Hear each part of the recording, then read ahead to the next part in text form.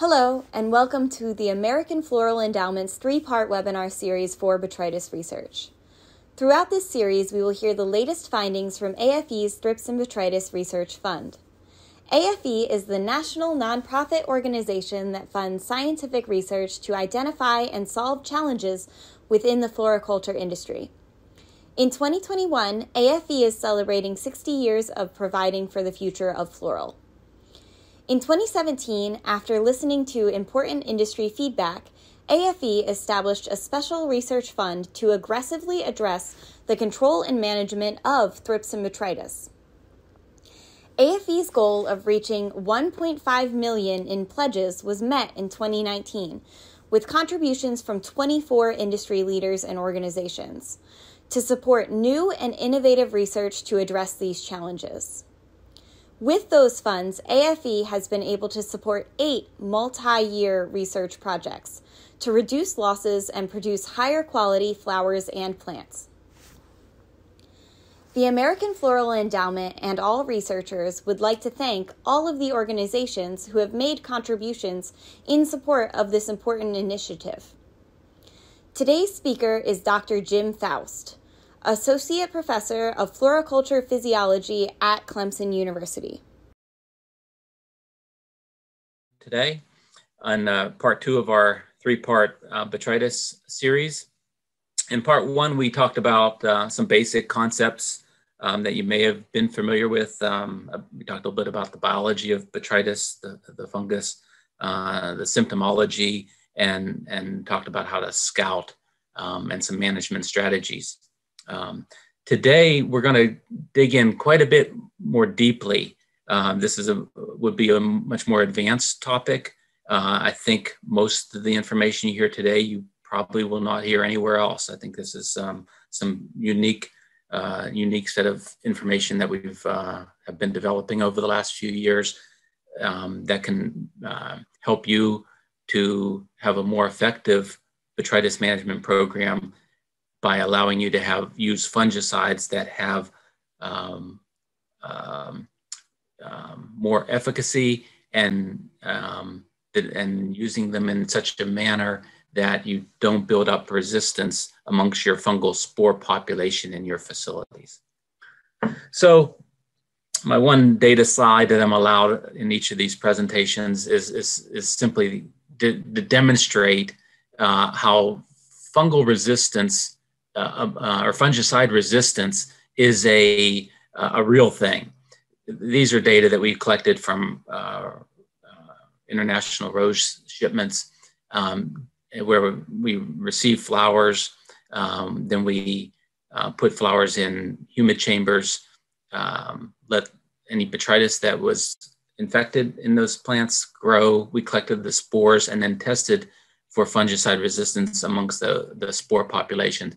And this slide simply shows you that across a lot of well-known and frequently used fungicides, there is a considerable amount of resistance out there. These numbers will vary with every greenhouse, every different situation. So there's no, the numbers are not critical here. It's simply to show you that we can have a very high percentage of resistance in a fungal spore population. And we can have resistance across many fungicides within the same spore population. So this is the issue that we're having to address, because there's no reason to apply fungicides if they're not going to work effectively. So what we'll talk about today will help you to avoid this situation. So one of the first things to appreciate is that we have different kinds of fungicides, and kind of can break them into 2 major classifications. And the first one being the single site fungicides, and appreciating how these work is useful when trying to make decisions on which ones to use and how to use them. So the single site fungicides are the fungicides that you are most familiar with, the ones that you are using most commonly. These are the chemical names and of some that you would surely have in your facility and are using on a regular basis. We'll cover just a few of the characteristics that these entail. So one is that these single-site fungicides are used as in a preventative manner, meaning you could coat foliage with a spray application before a spore lands.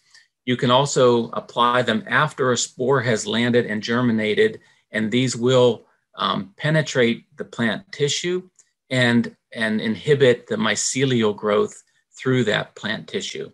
So these single-site fungicides also, so therefore it's curative. So it's preventative and curative.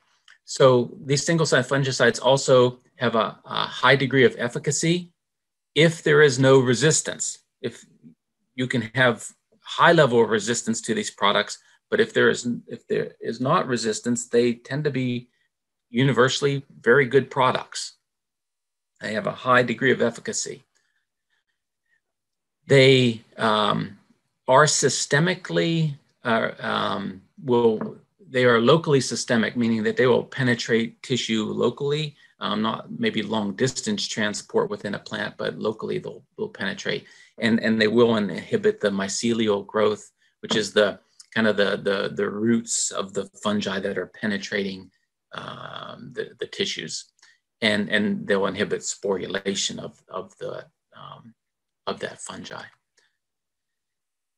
Another characteristic of single-site fungicides is that their best efficacy is achieved when applied within 48 hours after infection. Infection meaning spore has landed, germ tube has come out, mycelia start to penetrate into the tissue. So the more the mycelia has penetrated the tissue, the less effective we can expect these products to be.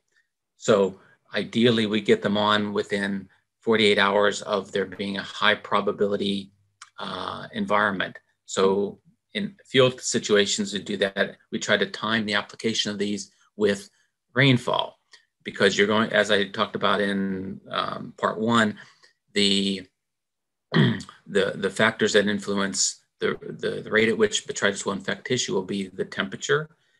Temperatures in the 60s, low 70s are quite ideal for botrytis to grow, and the duration of leaf wetness. So if you have a long period of leaf wetness or flower wetness due to high humidity conditions, condensation, or rainfall, these products will be more effective if we can get them applied soon after that high frequency or that high risk event has occurred. These products are also at medium to high risk of resistance development. And I'll demonstrate why that is the case in the next slide. And it should be noted that once resistance occurs in the fungal spore population, that resistance can persist for multiple crops, multiple seasons, even multiple years. So if you stop using a fungicide because there is resistance in your spore population, eventually with these products, the efficacy of the product will come back, but it takes time, because the spores that have resistance to these fungicides tend to be less fit than the naturally occurring spores. Therefore, if just left to their own devices and we don't spray any fungicides, the natural population tends to be more successful at living and growing and proliferating. So if we cease application of one of these products because of resistance development, that resistance development will tend to disappear over time, but it takes time. Ideally, we don't get the high level of resistance in the population in the first place. So single-site fungicides basically will act on a single enzyme or some essential point in the pathway of the life cycle of that fungus. And so again, these are the list of the products that you're familiar with. And so this is how I like to visualize it, to kind of simplify it. And so we have fungal growth, and then we apply a fungicide, which is going to block that growth. But the fungi are frequently mutating, they are adapting, they are changing, and and so the enzyme that is targeted by these fungicides can be modified. And if that modification occurs in some of the fungal spores that are produced, then that spore will survive the fungicide application. And then that fungus continues to grow, and the spores that develop from that fungus that has survived will have resistance, and you will have fungal infection. So the reason why single-site fungicides are so susceptible to resistance developing is because they are a single site of activity. There's one specific enzyme, for example, that they are acting on. And so it only takes one mutation or one modification of that fungus in order to bypass the efficacy of the fungicide. So that's a fairly easy thing to occur. And because there's just this single site of action. And so that's why all these products are at a moderate to high risk of resistance forming because of the nature of the product. So this is an example of the single site fungicides available in the United States. I think this includes most everything that is on the market. And so if you look, you're familiar probably with FRAC codes or the mode of action. Basically, you have a whole group of products here that have a similar FRAC code. And so there's more likely to have resistance develop within a FRAC code than from going from one FRAC code to another. So when we're rotating fungicides, we're really rotating FRAC classes. So if we look at this list, it becomes pretty apparent we don't have very many options when it comes down to it. You have this group of good products where there's medium risk to resistance development. This would be the FRAC 7s. And the efficacy does vary. Mostly it's pretty high. Boscalid, we tend to see a little less efficacy than we have seen in the past because it's perhaps of this group has been around the longest and has been used the most. So we have FRAC class 7, we have FRAC class 12, and these are a couple products that may be mixed with additional products that don't provide, like Cyprodinol, don't provide a lot of additional benefit for botrytis control. So we have a second FRAC, we have 7s, we have 12s, we have FRAC 19, which is polyoxin D compounds. And these are also can be effective. And then we have ones that where there's a bit more resistance we see out there. So drawing this one in yellow because of more resistance, we're seeing less efficacy these days of things like Decree, FRAC 17. And then Chipco, a very old product, or Iprodione, has a very low efficacy due to the high resistance that's out there. And then thiophanate methyl, we mostly don't even bother with for botrytis control anymore because internationally everybody has a high level of resistance of this product, so it has very little efficacy. So when you're looking at botrytis fungicides, single site products, these are our best options, but there aren't many of them. And this underscores how important it is for us to manage resistance so that we keep these products being effective as long as possible. Some of the characteristics of multi-site fungicides are that they are broad spectrum. These are products, if you look on the list over here, are names that have been around for a long time. There are older products. The ones in parentheses have been removed from they don't have greenhouse ornamental labels anymore. They are used in some other industries, but they're names that you probably are familiar with if you've been growing for several decades. These tend to be older technologies. Because they are broad spectrum, they affect non-target organisms. And we're trying to get away from that sort of product using it in agriculture in general, because we want to specifically apply products that work for specific problems and not kill non-target organisms.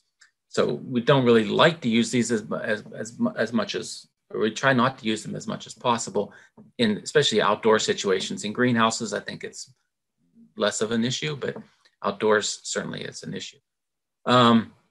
These are preventative products. They are protectants. They are not curative. So if you spray them after a spore has germinated and started to infiltrate plant tissue, they're not going to work. They tend to act on spore germination in the early stages of fungal infection. So they're protectants and preventative. They're used for preventative, not curative. They also, in general, don't have the high level of efficacy or the potential efficacy as the single site products. So they don't quite work as well. They don't penetrate tissues, so they stay on the surface. They kill spores by contact, prevent spore germination. As a result, the application technique is even more important because you don't get this local systemic movement of the product in through the tissue. It doesn't penetrate the tissue. And so you have to have a lot of small droplets landing on the tissue to protect it well, because it really has to come in contact with the spores. And so the spores are landing on tissue that has this product on it. So none of these things are real positive, but the good part about multi-site fungicides is that there is low risk of resistance development. And the reason is there are multiple sites that the fungicide acts on. So some of the problems with it are actually the benefit in terms of disease resistance management. So in this same example, we have the fungal growth. We have, some physiological adaptation occurs in that fungus to allow it to overcome the first site of action of the fungicide.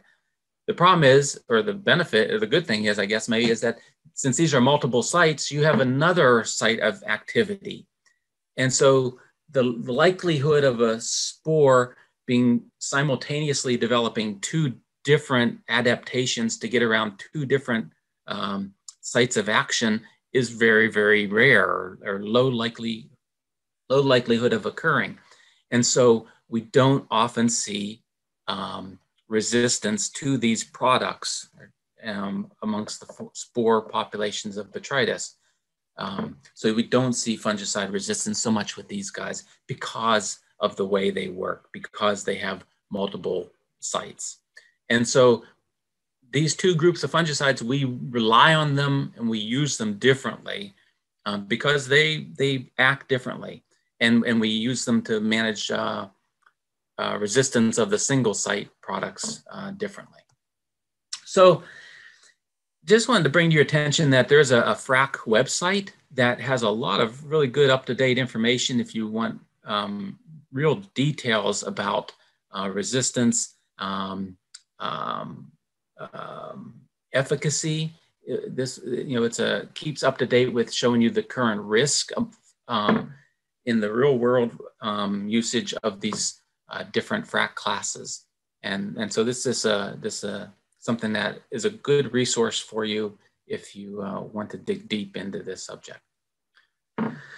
So you have resistant spores in your greenhouse. Where do they come from? It depends on a couple of factors. One is that if you're growing long-term crops, like you have a plant in the greenhouse, something like a cut flower rose, where it's in there for multiple years, then the resistance that you have in your botrytis spore population, the fungicide resistant, is going to have depended on what fungicides you've been applying over the recent months and years. So you've developed your own unique spore population in these long-term crops. For growers that are growing shorter-term crops like bedding plants, potted plants, or even cut flowers that are annual crops, or they come out, it's a 10, 12-week crop like a mum, and then you pull it out.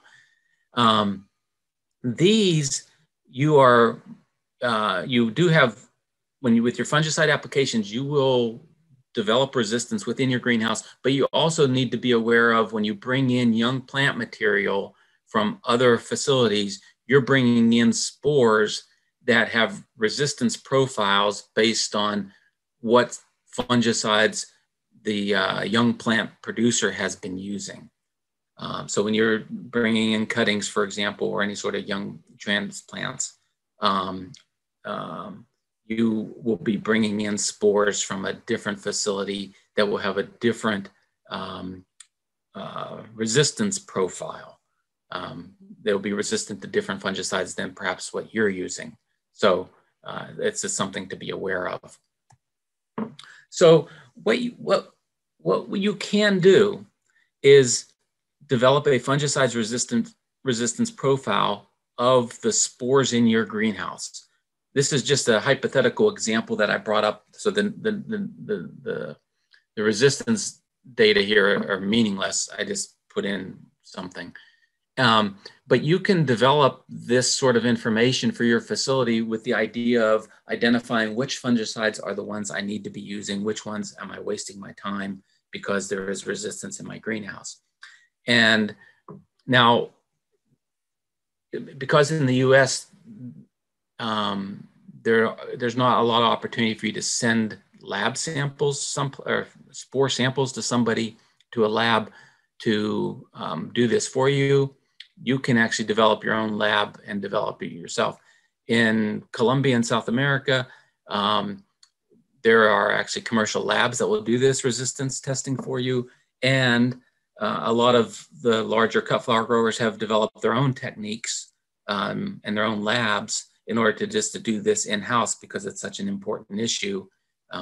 They've built their own lab facilities to do these tests. So I will show you how this is done. But ultimately what we're trying to do here is identify with the spores that are in our greenhouse, whether we have low, medium, or high resistance to these individual fungicides, so that it helps us to put together a fungicide program. So I'm going to show you a video here that Melissa has put together that kind of walks you through the first of 3 techniques that you can use. This is the more, I'd say the more challenging technique, a little more sophisticated. And I'll show you 2 that are simpler. But this is how you can identify resistance in your facility. So, oops, that did not go.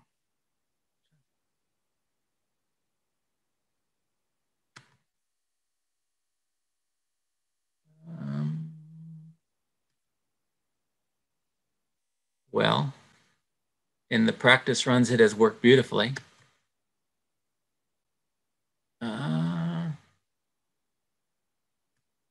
Well, I will just describe it then. So what you do is that this is, we would call a lab assay with cultured media amended with fungicides. So what you're trying to do is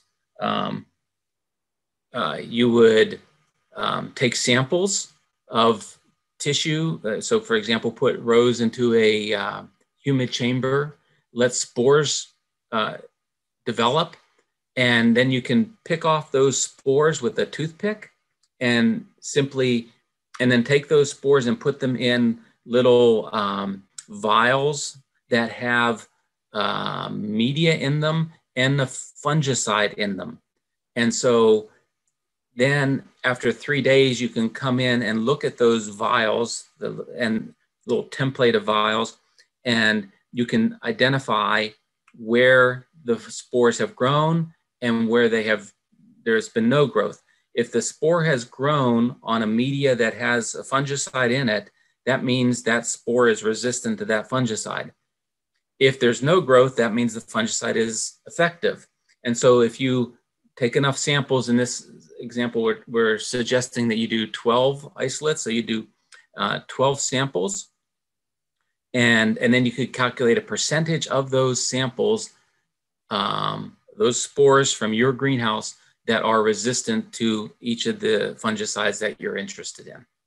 So it's actually doesn't take very long, because you can evaluate this after 4 to 5 days. So I'm gonna just try this one more time, see if it will pop up. And no luck, so we'll just go to the next slide. Okay. The lab assay, the test number 2 is a simpler process, because in the first process you have to put in fungicides at different concentrations into these little plates.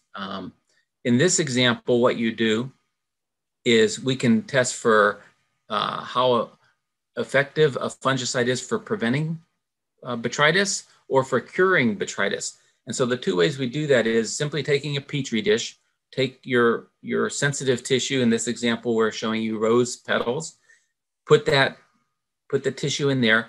We can spray the fungicide on the petals and then come in and spray a solution of spores, botrytis spores that we have collected and grown. So that's the hardest part of this. You have to collect some spores, you have to grow them in some media. It's really not too difficult, but then you take those spores, you put them into a solution so that you can spray them onto the petals.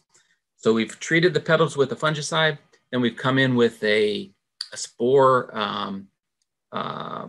population that we spray on, and we see how effective that product is, that fungicide is, for preventing those spores from growing. You can also, so that's a preventative application. We can kind of reverse the order of our application so that we can spray the spores on unprotected tissue and then spray the fungicide on 24 hours later and see if a spore that has germinated and starting to grow will be inhibited in its growth and controlled by a fungicide application made after the spores germinated. So we get into an idea of how effective the fungicide is behaving in terms of preventing or curing a botrytis infection. So it simply takes some Petri dishes, some moistened filter paper, and a few days for sporulation to occur. The most difficult part of this process is having to isolate spores, grow them in some media, again on a Petri dish, and then mix up a solution of the spores, or they call it a suspension, and spray it on the tissue. So it's really not a complicated lab procedure that can be done in-house. And there are growers that do this regularly in their facilities to evaluate what products are working for them. And it's very interesting to track these things over time by repeating the process on a 3 or 6 month basis. And so you can almost watch if you're getting more and more resistance to a product appear over time. Our third type of test that we can do is a greenhouse assay, where again, we put a cultured media, we put a solution into a Petri dish that allows fungi to grow quite well on that media. And we put the Petri dish with the cap off of it into the greenhouse for just 2 to 4 hours.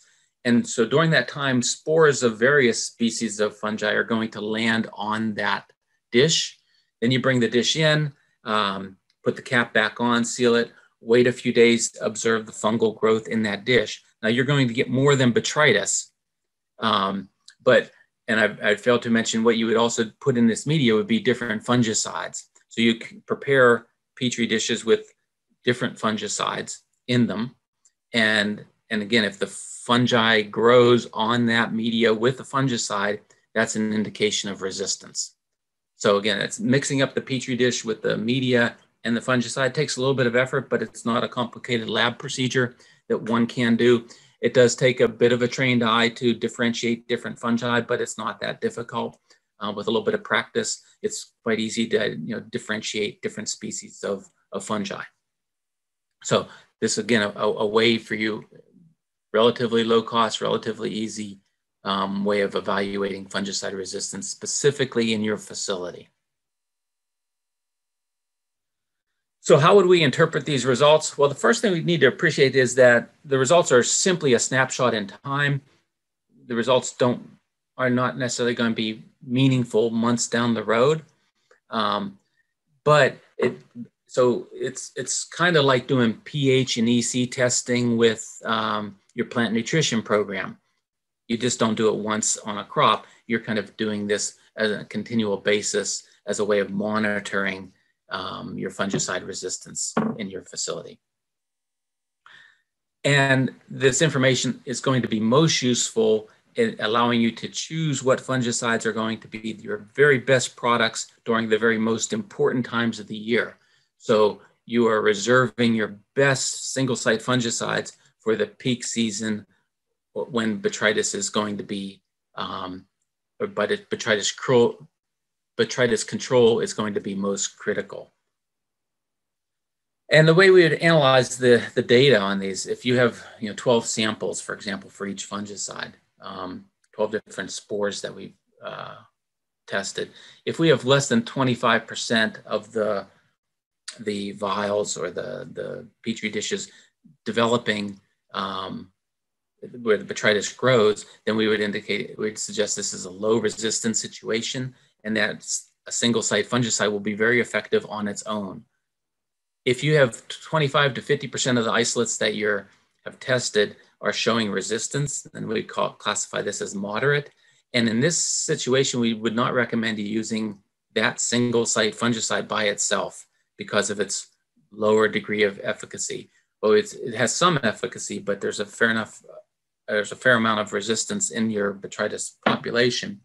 So we'd recommend that you actually do a tank mix of this single site fungicide with a multi-site fungicide product. If you have more than 50% of the isolates showing resistance, then the fungicide use would not be recommended, and you would not return to using that fungicide until months, years down the road, it has regained efficacy. So we'll leave you with 7 suggestions on fungicide management resistance management. As we talked about in the first lecture, early detection is key to prevention. Sanitation is key, meaning scouting and preventing tissues from sporulating in your production facility. Reducing the spore population goes a long way. If you have a huge spore population, there's only so much fungicides can do. Applying the correct doses of the fungicides and within a proper time frame of when the spores are most likely to have germinated. Obviously, we have to rotate our FRAC codes, and then we need to consider tank mixing when we have single site products that are losing their efficacy, where they only have more of a moderate level of efficacy, or there's moderate resistance to them amongst your spore population. The 6th one is one of our current research topics being supported by the AFE funding, and that is looking at non-fungicide disease management strategies to use during periods of low and moderate risk. The idea is that if we can reserve our very effective single site products to the most critical times of year, then when we really need them, they will be effective. That means during the lower risk times of year or times of a crop, if we can rely on other products that may not be as effective as a single site fungicide, but they do have some efficacy. And so they allow us to have a longer fallow period, a longer period where we're not applying a single site fungicide. And so we're not building up resistance. So this is a tool that we can use to reduce the amount of resistance in our greenhouse population. And so what we're talking about here would be using some biological products, some of the beneficial bacteria, some of the beneficial fungi that are out there. These are just examples of some commercial products that currently exist. So we're testing these, and we're also looking at some products that are not currently available in the market. There are systemic acquired resistance products like Actigard, where it improves the host tissue resistance to infection. And then we'll talk about more in our last installment is the use of calcium as a protectant of plant tissue. And we've seen some very nice results with that. We'll go into detail next week. And then our last management suggestion would be the idea that you reserve an effective FRAC code for post-harvest applications. To show you how that would work, the green here represents just a period of greenhouse production. And let's say we're rotating our FRAC codes. So we've applied a FRAC 7 and a FRAC 17, followed by a FRAC 19. And then we've come back in. Next time we need to apply a fungicide, we've chosen a FRAC 7 and then 17 and 19. So we're rotating our FRAC codes as we know we need to do. But we have, and we only have, remember from previous slide, we really only have 5 FRAC codes that are of much use for botrytis, but we reserve one of those FRAC codes purely for post-harvest application, meaning right before a plant is to be shipped, or maybe even in the post-harvest environment, we're treating those plants with a FRAC code that we've never used in the greenhouse, and therefore we should have a very high efficacy, very low resistance. And then we don't build up resistance in our greenhouse because those plants are immediately being shipped and going out the door. And so if there is some resistance build or occur in the botrytis that may be on those plants, the sporulation is going to occur someplace else, in a retail environment, for example. And so this product will stay effective for a very long time, and therefore really control botrytis, at least in a post-harvest situation, which is often when botrytis botrytis control is most critical. So this is a strategy that is one that I think is worth considering.